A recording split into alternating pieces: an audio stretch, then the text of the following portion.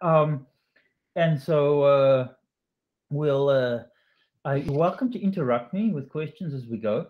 And so this is sort of a set of thoughts I've been putting together around um, execution from data and how data ties in and sort of what we can do with it and sort of my evolution of that thinking. And so for those that don't know me, I've been a distinguished engineer at Red Hat for years and years and years. Worked on many products. Most recently had OpenShift and developer, and I've now taken on driving specifically around our data development and insights and strategy for Red Hat. And so the journey started for me maybe 6 years ago, and what I would notice is that some teams would deliver more than others, or some companies would just fundamentally outperform other companies in the industry. And I started being curious and asking why. And so when I read everything I could find on the topic, and there's a lot of great reading, and there's many things that talk about creating great teams, great culture, great environment, psychological safety, making sure that you have functional teams, and there's an enormous amount of fantastic information to actually create really healthy working organizations in the community. And I came to the understanding that that is, a fundamental that has to be in place, but it doesn't necessarily explain why all of a sudden you've got some teams that just break out. And so, until I found a study in Europe, and one of the universities in Europe had been studying functional teams with the same question, and they started looking at when a team makes a decision, okay, is that a good or a bad decision, and what is the ratio of good to bad decisions? And a good decision was just defined as a decision which drives them towards the result that they were trying to get to. Okay, so that's the only definition of a good. And what they found is that teams on average were making 43% good decisions. So just a little bit less than a coin toss.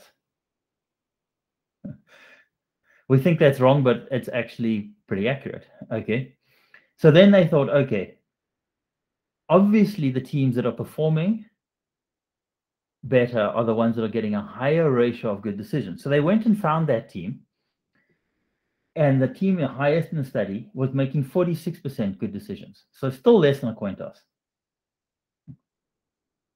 But now comes the most amazing discovery. The teams that were making higher than average statistical, in a good, ratio of good decisions were the teams that were performing the worst. If I don't have your attention now, let me say that again. The teams that were getting the higher number of good decisions, that ratio, were the teams that were performing the worst. Okay, so you got to say, all right, this is crazy. This is just stupid. Doesn't make sense. I pondered on this for a while, and I eventually thought, okay, I figured this out. All right. So I think it's logical. And so this is what I came to. So in engineering, I was 60, 70 something. They created this process called the waterfall process. Okay. And the waterfall is basically, garbage in, garbage out. You don't get a great result unless you go through the process of getting great requirements. And so waterfall started off by saying, anything that's wrong with the output of something that's delivered in waterfall is blamed that the input was wrong. Better requirements, better this, more analysis, etc. And so it's one big decision. We know with waterfall projects that they often run over budget, are late, and don't deliver what the user wants. The fundamentals of waterfall project is you're literally flipping a coin in terms of you're trying to get to that 46%, which is taking forever, but your probability is still low. And so the industry invented this thing called Agile, where the individual fidelity of a single decision of a team on average is still only 43%. But with Agile, you're going through iterations quickly, and you've got fundamentally this, the Agile is successful because of one thing. It's called iterations and a retrospective. And the retrospective essentially says, did what we do work? That's why you do the retrospective small cycle. And if not, you adjust. So what you're doing is you're throwing out that 57% bad decisions, and you're getting linear growth. Okay. In engineering, you've heard the term many times: fail fast, fail often. Why do you think we say fail fast, fail often? Because statistically, we've got to identify at least 57% of decisions which were not great and eliminate them out of the process as quickly as we can. So we focus on the ones that give us the linear growth. All right. So at this point, all right, we've explained Agile. We've explained the batting odds. We've understand why, but it doesn't explain why some teams still exponentially perform. It just explains why, with good practices, people can get linear results. Where do those exponential results come from? So this is where I think, and this is sort of the organization I run, this is sort of the logo or that we've made for it. And I think this is where it's fundamentally is where you start bringing data into that process. Okay. And so Agile, you've got to say that retrospective is, you come to the fundamental conclusion that the retrospective is pooling cognitive ignorance, or it's a coin toss again. And so the way you change that is by incorporating data into that retrospective or into that decision process. So essentially, I did something, does it show up in the data? Did it show up in the way that I expected? If not, then I'm not driving the outcome that I'm looking for. Make a new decision, take a new action, change, and go around this cycle iteratively. Okay, but it's not just any data. Let me break that down for you. So the best example. Okay, so before I go there. So hopefully I've got to the point where we say we've got to iterate, we've got to base it on data, and the goal is not to be right. Okay, the moment you try to be right, you're optimizing for 46%. And you psychologically getting the team polarized in terms of not creating a safe environment for learning and failure. So the goal is never to be right. The goal is just to be less wrong on each iteration. Okay, so if I can look at the data and I can understand the data and I can make a decision that makes me less wrong, do it. Then do another iteration. And then how do I get less wrong and do another iteration? Okay, so what data?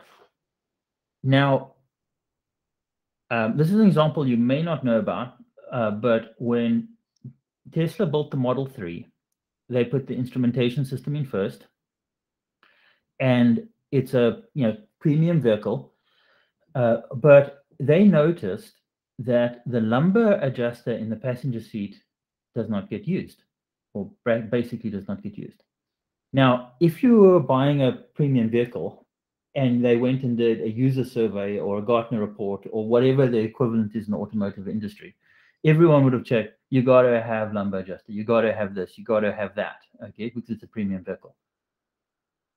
But it's not used, so they removed it, saved the respective cost, simplified their manufacturing and all the rest of that, and they put the dollar into something else where the users actually use it, okay? And so it's very important to actually look at, tie yourself down to that usage data and not a proxy of it as you go through this thought process and evaluation. And so one of us showing some data to someone internally inside Red Hat, and one of our sales vice presidents, he made a comment which I like. He says, the usage data is the truth, and the truth is what happens. And so it's, if you understand what the user is actually doing, then that's what the user is doing, is basically what it says. It's not what you think the user is doing from a deployment perspective. All right. So at this point, hopefully we've got to iterate. We've got to iterate from data. Usage data is an important metric. But now the question comes, if we got to iterate, how many times do we need to iterate to get to greatness? Okay. Is it 1,000 times? Is it 5 times? Is it 100 times? If I want to achieve something, what does research tell me? How many times I need to iterate to get there? Does anyone know? Infinite? Any other comments?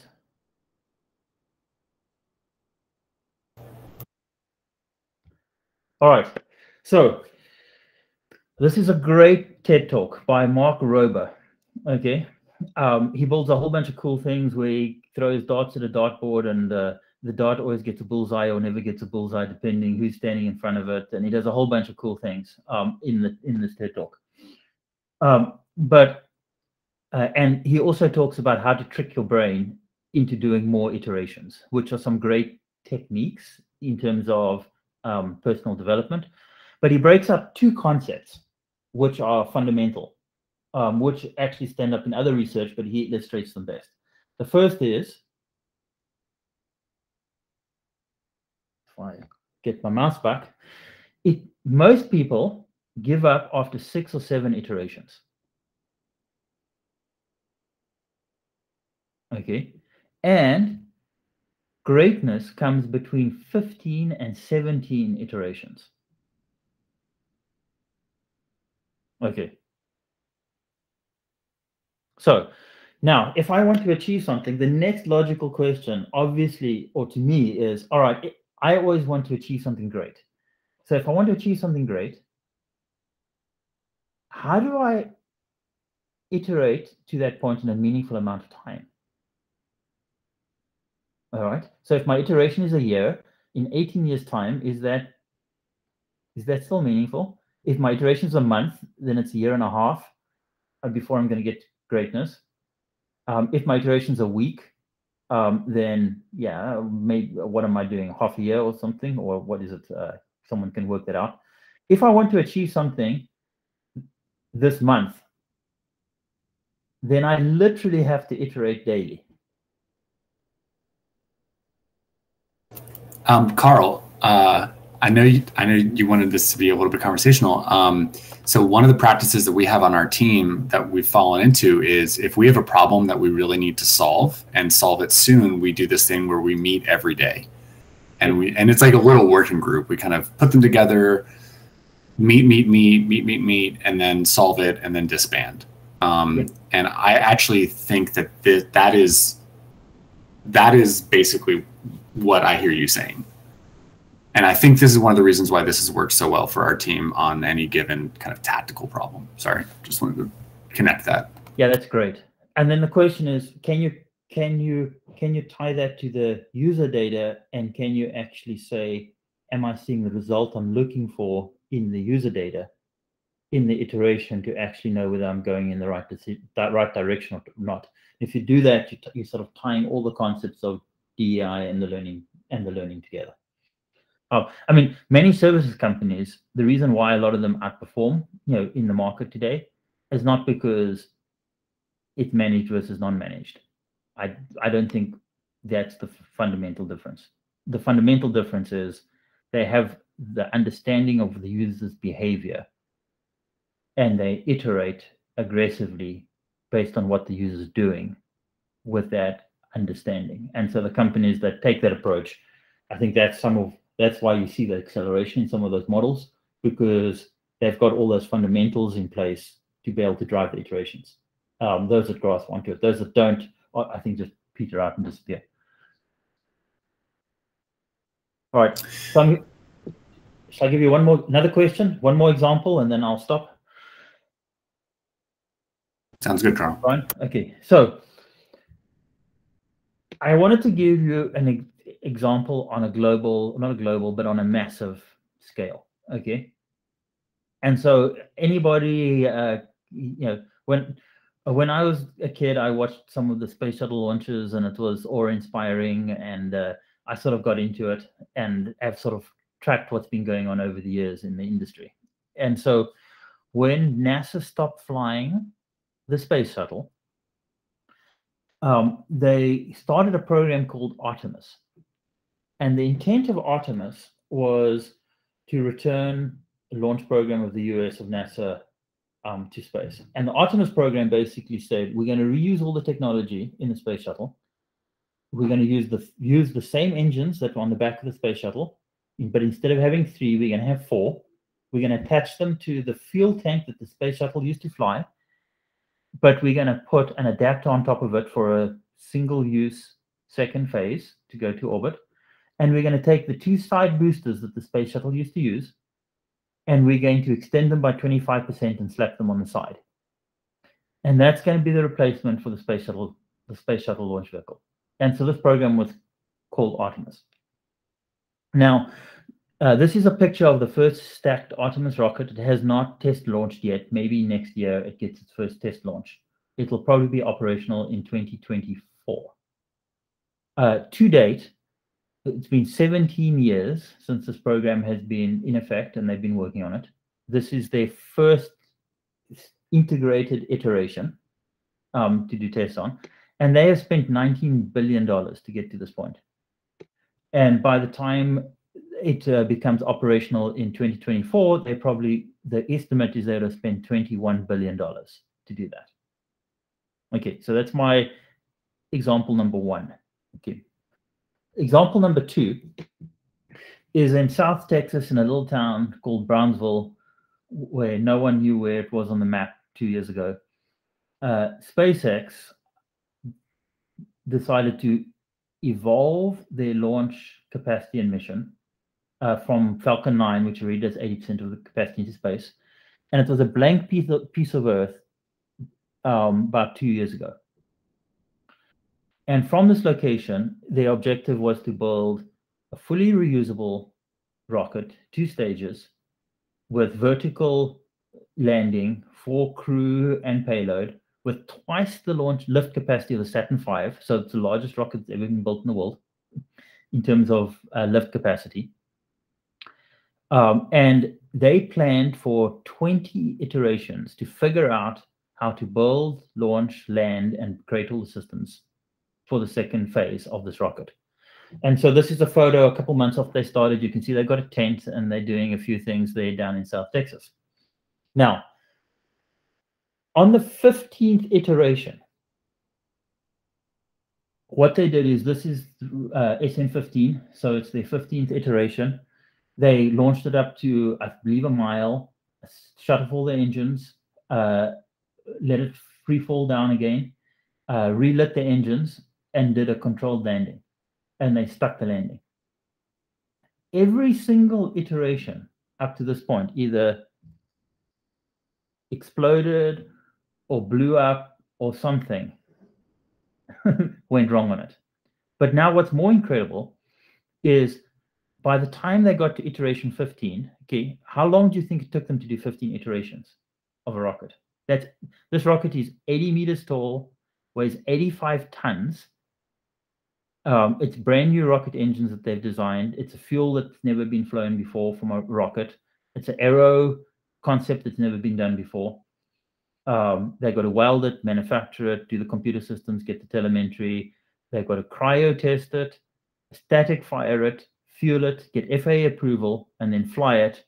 Then it crashes, and then they go around another cycle to the next iteration. How long do you think the iteration cycle was?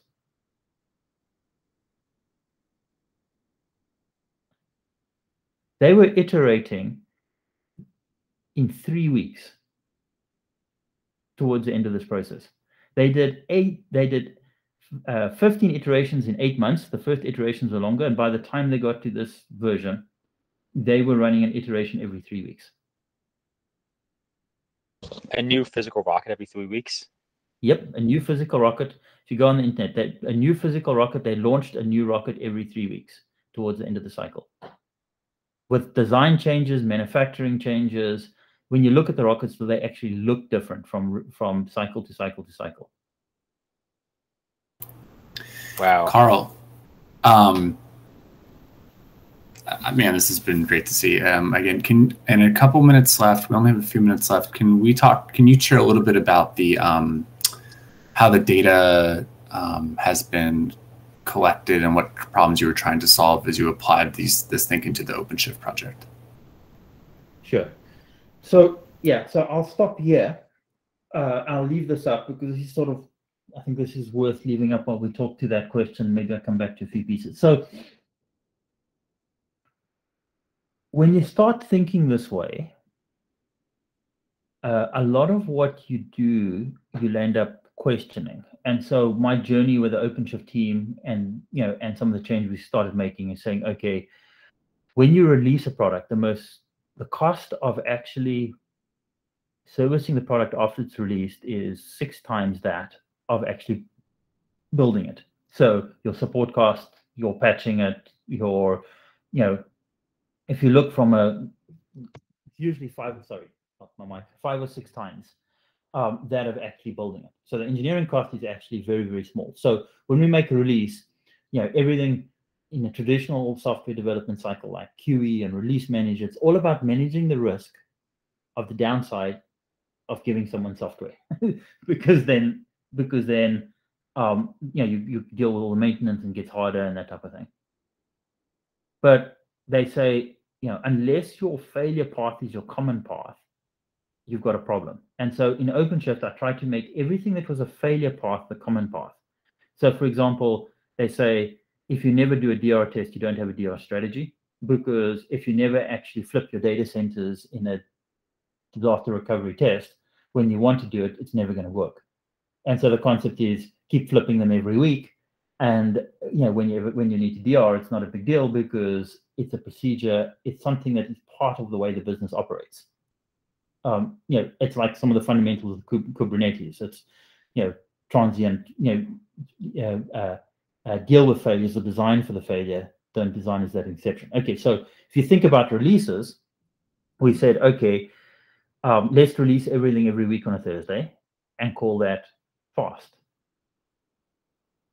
Let's release everything that we create every night at the nightly systems and call that nightly. And let's release something when we move something from fast to something called stable is when we believe it's in good condition. So now the risk of releasing is not there because we've designated what people should expect from the different release streams. But now we can look at all the users from a telemetry perspective that are running fast, and we can say, is the software behaving in a way that is acceptable for us to move it to stable? So we're not guessing about that decision. It's just being made based on a data point. And if you release and it doesn't meet the criteria, you go fix it. It's that 57%. And you iterate until it meets the criteria from the data which is coming back from a telemetry perspective. And then you move it to stable. And so when you cross over into the thinking of data-informed execution, you can sort of relay out a lot of it's like moving from waterfall to agile. A whole bunch of stuff you do in waterfall is irrelevant in agile. When you add data-informed execution on top of agile, a whole bunch of things that we think were revered practices they don't make sense anymore in the new world. Carl, just to connect that with something that Pulp does, when we release new features, we tend to mark them as this thing called tech preview, which is common in a lot of software projects. It kind of excludes them, in a literal sense, it excludes them from the semantic versioning commitment, which kind of gives us the flexibility to change that API, for example, as we learn that it's maybe not a great fit or has a problem here or there, whatever. So we use tech preview. And I think we have a really difficult time understanding when a feature should be called stable enough to remove tech preview. And I don't know how to say it any more plainly than we're basically guess. Yeah. So when I think about data-driven execution and the problems that Pulp has, we kind of do it in almost like a feature-by-feature basis. And we just lack the data. We have no data collection, really. Well, we have some. We have anecdotal collection, but that's not the same thing. Yeah. So So with OpenShift, what we did is, so we instrument, and it sends instrumentation back every 5 minutes. And the instrumentation of what gets sent is an open Git file, GitLab file, so anybody can see it and not be concerned that we're sending anything confidential or business or whatever. It's purely for the benefit of the software, versus doing anything creepy, because everyone can just go and have a look at what's coming back.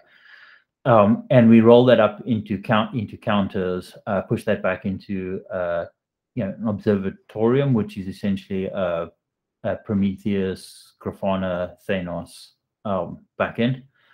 And then on top of that, we essentially build analytics. So, for example, when we have a feature or an operator, when it gives a metric of if something is firing an error or an alert, or those things are collected and sent back in a time sequence, and so it gives us the ability to know, did it upgrade? Did it upgrade successfully? Is there a fault firing in the upgrade?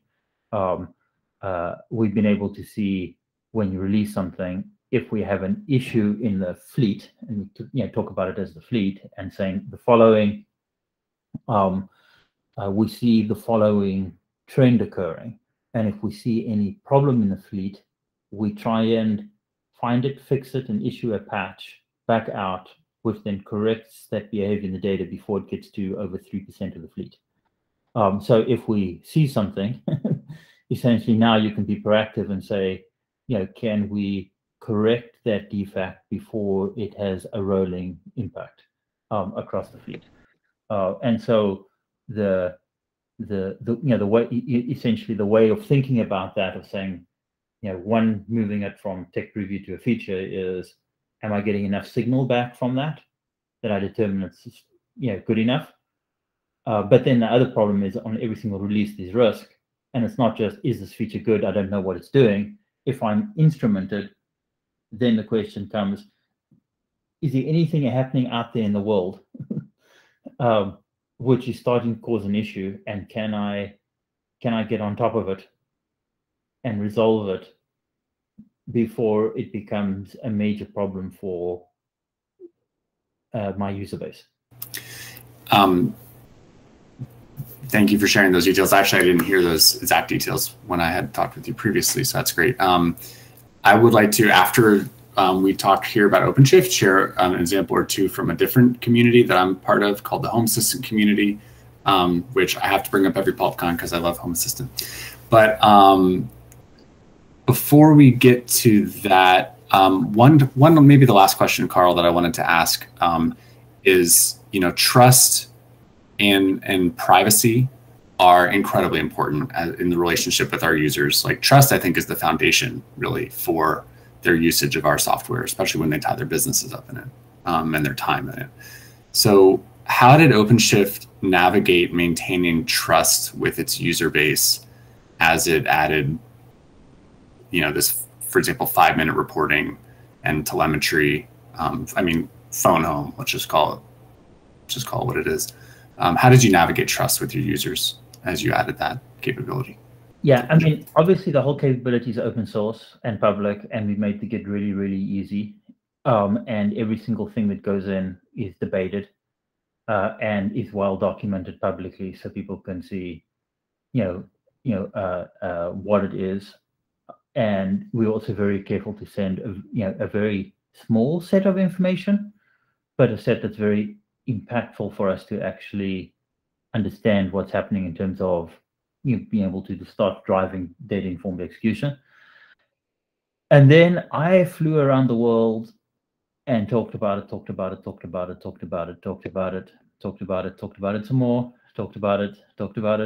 it some more, made a fool of myself in large meetings of thousands of people in Europe, and I just talked about it some more.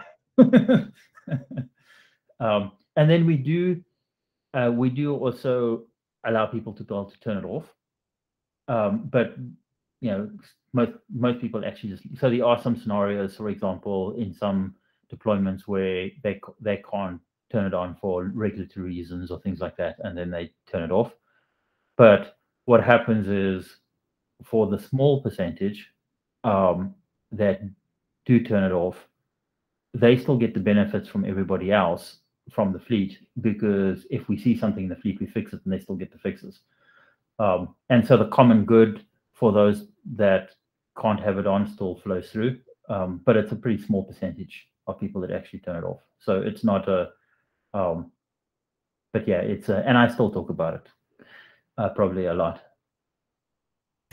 Well, thank you for sharing everything here today. I was hoping to, I really appreciate it. I was hoping to share an example or two from the Home Assistant community, if I may. And also, I did want to point out that I believe this is also a practice that Fedora does. Fedora has a crash report on by default system, which has the same motivations and concerns around privacy and trust. But the idea there is that when updates roll out on Fedora and it creates problems, those crash reports go back to the packagers who package that software, which is, I think, significantly reduces the time to fix for resolving those problems. So Fedora does this as well. Crash reports are a little different in that it's something went wrong, and it sends a much larger set of information. As with this approach, it's a lot smaller information, which is time sequenced or time series data, which then actually allows you to run, essentially do data management and data informed execution. So Fedora allows them to respond to an issue that went out. This essentially allows you to say this essentially allows you to use the data to drive iterative development and iterative engineering processes and data informed engineering processes. So it's a little bit different, but it's the same concepts in terms of privacy management, community communication, etc. I appreciate that distinction. That's good for me to think about. I kind of put them together, so that's helpful. Carl, you're very much welcome to stick around. I wanted to see if anybody has any questions specifically for Carl. That way, in the event that you aren't here, we can be sure to ask them. Tanya? Yeah. Hi, Carl. Thanks for sharing. So my question is about this key data which you collect. So did you need to go through many iterations to identify what the key things are, or do you have certain strategy to collect to keep this set minimal? Yeah. I think we started off just with counters, and Clayton Coleman was sort of the yes, no, it goes in initially, and there were a bunch of iterations just so that there was some person, I think, making the decision on that. Yes, we constantly find things that were wrong or needed to be changed or needed to be updated or needed to be fixed. And so I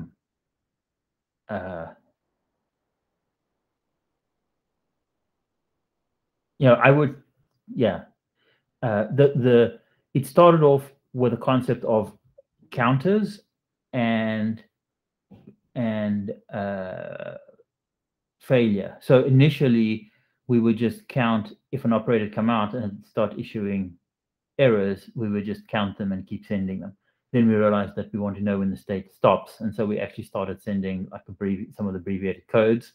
And so it was a learning journey. And this is partly why I wanted to show the Home Assistant as a different project, because they're very clear in terms of 3 types of collection metrics that they have as well. But thank you for that. Tanya, did that answer your question adequately? And I see, thank you. I see Ina's hand is raised. Ina? Hey, Carl, thank you for the presentation. A lot of interesting stuff to reflect on. What caught my attention is this greatness, which comes between 15 and 17 iteration. And so I'm primarily interested, like, what sort of formula was used to do this sort of calculations? What was the criteria? Was it taken into account, I don't know, variables which are changing around? Like, is this applicable basically to, I don't know, OpenShift only, or we can say that most of the stuff works this way and the greatness comes in between these iterations? Like, is it applicable everywhere, or there are some specifics? I think it's so. I found their research on the on the 15 to 17 iterations. I found that research is not Red Hat research. That is research I found elsewhere. And so Mark Rober has got a large amount of references to that research, and then there's a whole bunch. When you start Googling it and you know about it, you'll find it everywhere. Now, the interesting thing is, I think if you're doing pure research, then that 15 to 17, I don't think holds. I think it's a lot higher. So if you look at like Edison trying to invent the light bulb, he did 2,000 iterations, I believe. And so if you look at some of the greats from a research and technology breakthrough perspective, in the research field, the iteration count is ridiculously higher than 15 to 17. When you look from an engineering or from a manufacturing or around the evolution of decision and social process, the 15 to 17 is pretty good. SpaceX does I don't know whether they just conservative. They plan for 20 iterations on everything. They usually nail it around iteration 15. So I don't know whether that's just saying we're giving ourselves a buffer to force ourselves aggressively on timeline. But they work on a 20 iteration cycle. But yes, it's generally applicable unless you're doing pure research. Thank you. All right, one last call for questions or discussion from Carl's content. Okay, I have a quick one if no one goes. Thank you. Have you seen noticed any drawbacks or overuse of this approach or unsuccessful use of this approach, or it's been all happy patent story so far? It's a great question. It's a really good question. So I think if you want to deliver exponential results with what I can find in research today, these are probably some of the leading thoughts and understanding from combining data and execution that I can find. But in the same way that waterfall was the best thing in the world and then agile came along, data-informed execution, I believe, is the evolution beyond agile. In 10 years time or 15 years time, I'm sure someone will innovate beyond this. So yeah.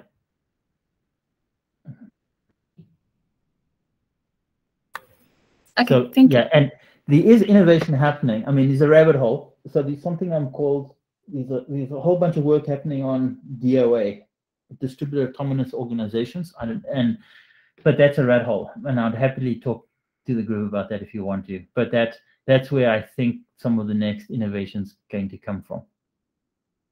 But that's more in the research category than it is in the I can tell you it works category.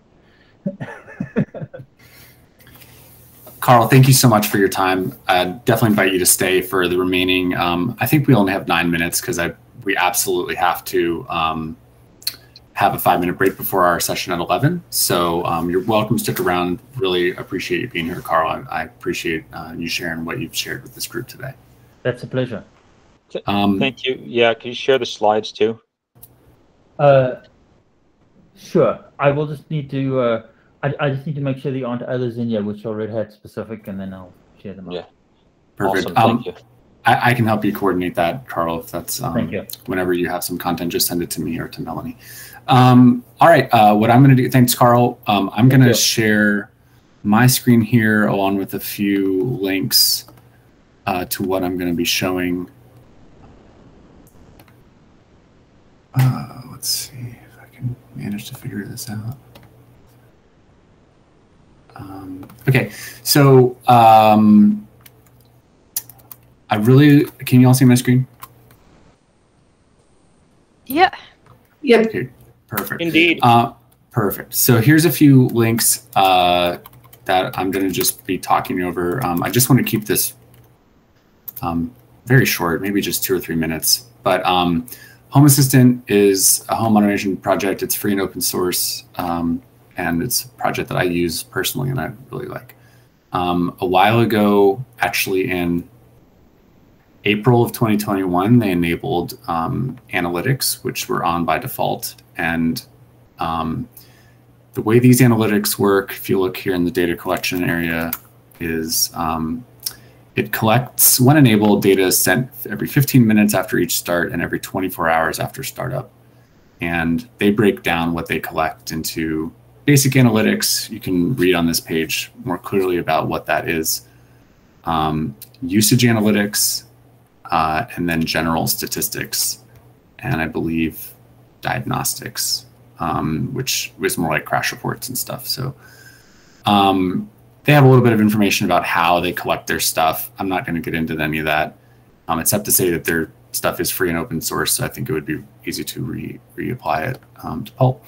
And they generate a system UUID, which is the not personally identifiable root of all reports that come in. And so you can read here more about what they collect, but part of their transparency goal is that all collected data is available publicly. There's no creepy stuff happening behind the scenes. So you can see here that they break down their active installation by type, which really helps them prioritize their how they roll out their their different OSs that they're used on. These are kind of like OSs, like whether containers or in a VM or some things like that. Also their versions, so they can look at their upgrade and uptake and usage, which I think is significant for them. These are actually their OSs here and the releases, et cetera, et cetera. Location, I don't think this is quite as important for us, but what is very important, they have some just general statistics, but this I find very interesting. So Home Assistant is very highly plugin based, so is Pulp. And they talk about the percentage of installations that use a particular plugin. And this really, I believe, helps sort their developer priority about how significant and serious is a particular issue. So you guys can poke around through this. Last thing I wanted to share is here's a link to their announcement of it. Home Assistant takes privacy extremely seriously. In fact, the entire project is built to compete against kind of big company solutions, like things like Google Home and stuff like that. So, it's almost ironic that they would feel comfortable turning on telemetry and analytics.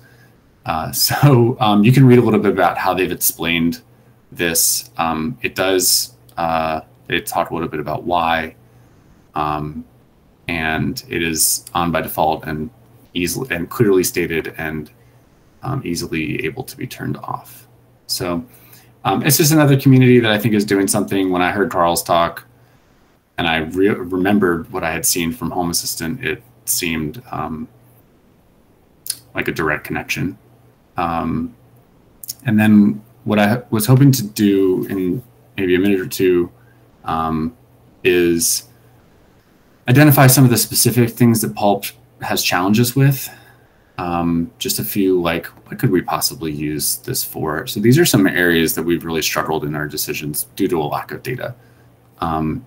And, one of them is this tech preview thing, like alternate content sources. I think it's listed as tech preview. I have no idea how many people are using it. When is it really safe? When is it safe to ship in a product? I really have no idea. Or, I'd look at our database versions. Say that at some point we want to raise the Postgres minimum database version due to there being a significant performance benefit, like non-trivial. If 30% of our user base is on the version that's going to get dropped, that's a major problem. If the number's more like 3%, that's much less of a problem. 27% less, actually. So, or things like you know, like which plugins are used, and just knowing which plugins are in use, I think is significant. I also wrote a few more down here. Oh yeah, the breakdown between Catello versus non-Catello installs, or Galaxy NG based installs where Galaxy NG is present. You know, if 80% of Pulp installs are really Catello installs, for example, then we should be probably prioritizing 80% of our effort towards their needs in an almost exclusive way. And maybe there's definitely an argument to be made on whether that's a good idea or not, but at least knowing the numbers will help us understand where we're at. Or the single container usage, like we talk about the single container and is it production ready? You know, if there are 10 people using it, 100 people, 1,000 people using it, I think that's a very significant data point around whether it's ready for production use or not.